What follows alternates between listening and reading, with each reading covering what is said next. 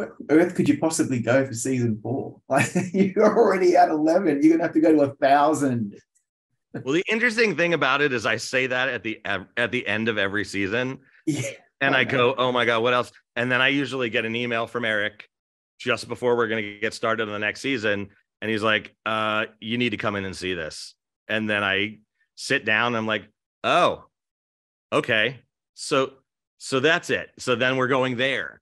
Uh, I will tease that there is probably could be one of could be my favorite song that I've ever written in my entire life for season 4, and that's all I'm going to say. But and it is a magnificent point in the show that I will put out there. But that's already done, and I can't wait for the world to hear that. But I know that the thing that's really interesting, and I think we'll work this into that question is I still don't understand how our writers and how Eric and everybody seem to write these shows 2 years before they air, and somehow it all airs within a week of whatever's actually happening in the world being that.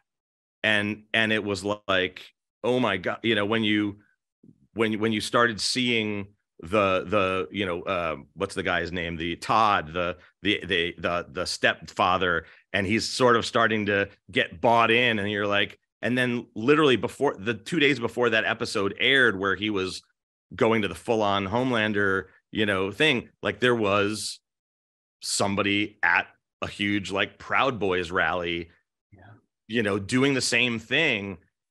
And you're like, oh my God, this was 2 years, but how did you wrote this 2 years ago? And it's exactly right.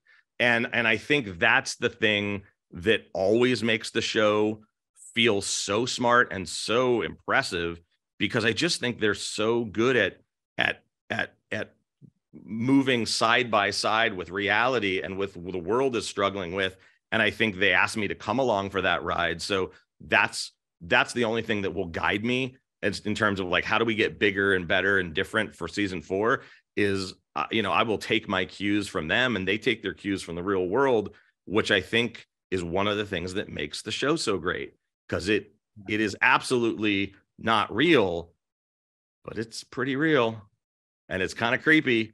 And that is what makes it feel like you're on this tightrope of like, there's like, it feels like you're on a tightrope over a pool of sharks or something, because you're like, ooh, this is a little too close to reality for comfort. And to be able to use that in, I think in a lot of my music, I've been able to do that for the show. And, I think that's what makes it feel really fresh and really exciting. And, and as far as, we may not be able to go higher than 11, but we may just add more amplifiers. There may be, instead there may, again, I don't think it's going to be adding as much new stuff as it's going to be like, it just spreads the shotgun, path.